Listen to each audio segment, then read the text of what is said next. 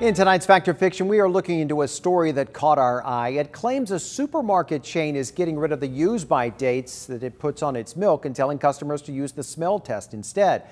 And this is true. According to the recycling charity WRAP, millions of pints of milk are wasted every year because people follow the use-by labels, even though the milk is still good for days after. So Morrison's, which is a grocery chain in the UK, is getting rid of those dates and simply telling people to use their nose.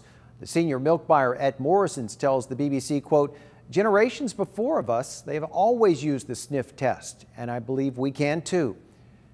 Let's see how it works. If you'd like to submit a question to us, just go to 10news.com, click on local news, and then select Fact or Fiction.